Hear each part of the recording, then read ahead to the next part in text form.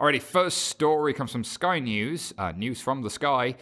British fintech unicorn Revolut wins a banking license. Revolut secured a European banking license from authorities in Lithuania, allowing them to start offering current accounts and loans across the EU from early next year. Their initial focus is apparently on Lithuania, where it has about 150,000 customers, before expanding into larger markets, including the UK, France, and Poland next year.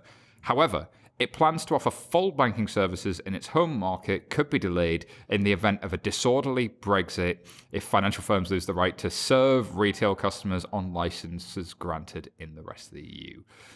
Revolut said it was preparing to apply for a separate UK banking license regardless of the outcome of Brexit, and as previously said, it will also seek a Luxembourg e-money license. Wow, is this a big deal? Yeah. I think so. Should we I'm move just on? going to put it out there. Yeah. Well, it's one step closer to or Nikolai's kind of his dream, his North Star, which is basically the Amazon of banking, right? You know, and this is the door opening moment for them to then actually go and diversify what they're offering. So I think for them, they're looking to try and move everybody off the prepaid cards to the actual accounts. And that could be quite an interesting move to see happen over the next 12 months. It was quite successful for Monzo. Yeah. You know, I think they managed to pull 94% of the customers over. So yeah, it's a big step, big move. It can be done. It's just it's interesting that the license is from Lithuania in the first instance. Yeah, there's going to be a lot of people, I think, picking up on the fact that it was Lithuania. So Lithuania have done a lot to try and bring in the fintech. They're really keen to posit themselves as a strong regulatory presence in that space, but I think there will be some skepticism around the strength of the program there. I think generally, I mean, given what I do, sorry to be the kind of compliance geek here, but there is an interesting point around, this is an interesting year for them to do this, where they're going to have to completely uplift all of their onboarding, their KYC, their due diligence, their monitoring, coming off the back of what they experienced this year with the FCA, 3 compliance officers in a year. It's going to be interesting to see how they handle this. I'm sure they'll handle it in a kind of unique tech-focused way, but it will be interesting. It's a pragmatic move, and Nikolai has gotten us used to pragmatic moves. Lithuania positioned themselves to make it easy to sort of have a footprint, small and lithe and expand. It is a transactional relationship that may or may not be allowed to stand from an EU perspective, because there are some challenges with the program from an EU governance perspective that have already been voiced. But from Revolut's point of view, they've done the obvious thing, they've done the clever thing. Pursuing parallel licenses in other jurisdictions, particularly the UK, makes imminent sense. And across Eastern Europe, you see a strong presence of migrant work, both in and internal and external. A lot of companies base sort of nearshore development there. There's a lot of people that sort of work in Western Europe from Eastern Europe and send money back home. Makes a lot of sense then that there would be a lot of users in Lithuania. And I think that's kind of one of the key things from, you know, is this regulatory arbitrage, yes or no? Well, no, there's a solid user base there. You can make a very solid argument to say, no, this is one of their core markets. It would make sense that maybe they got past the post there first. But this point about they also intend to seek licenses in the UK and Luxembourg, this could be the first of many for them. It makes a very interesting sort of business question, though, because once you're a bank in some jurisdictions, but not necessarily in others in terms of how you choose to behave. Because technically, once you have the banking license in Lithuania, you could roll it out across the entire EEA right now. But it is clear that they don't intend to do that, and rightly so, because particularly with Brexit looming, quite a lot of people would be reluctant to make that move. But what does that mean in terms of running the business? You're going to have essentially 2 different businesses with different regulatory requirements, with different behaviors, adding strain to what has already been a challenging growth period.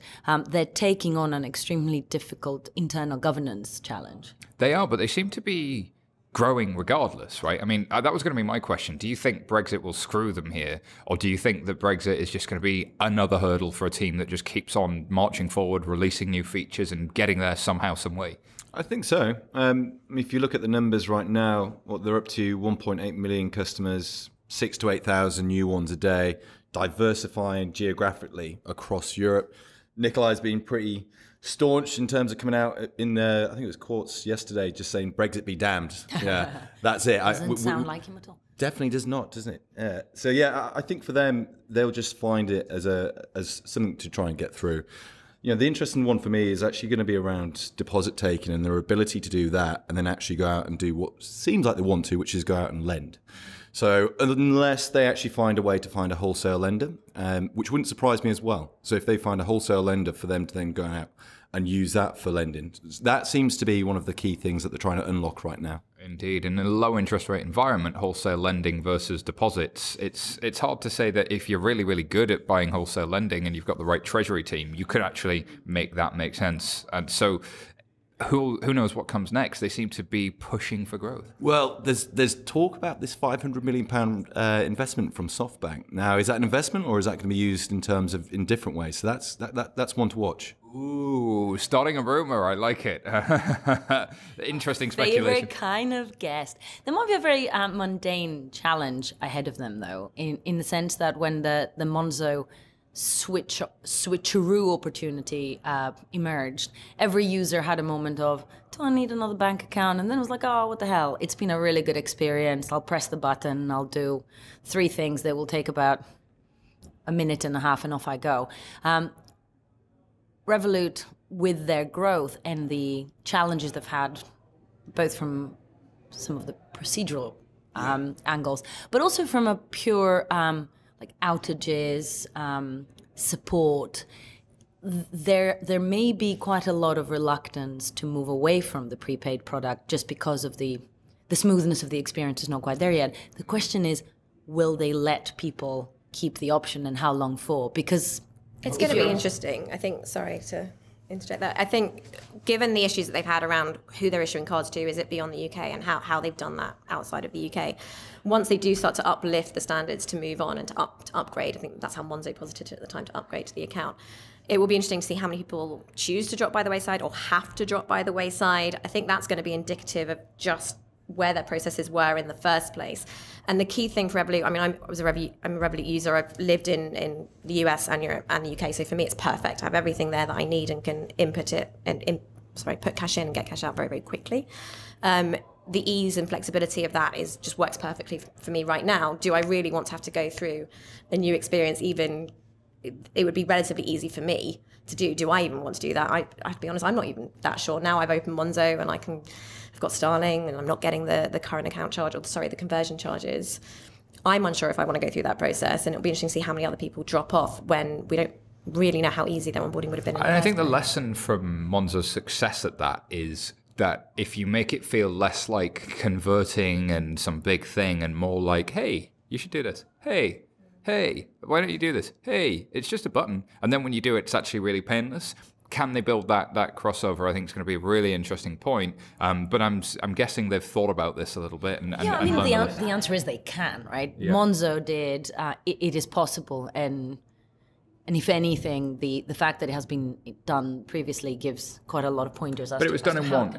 It was done in one country. And instead of across many markets. So there is a complexity here, and it was done with, yes, they have the ability to make international payments, but it was really all cards driven. This is a more complex product with more pieces to it, more offerings in terms of the savings. They've even got the cryptocurrency bit. There's a lot more bits to the puzzle, but still, I wouldn't bet against them. All right. Our head of marketing is Australian, and she really had an issue when she was moving across on the Monzo. So the international element for her was a problem.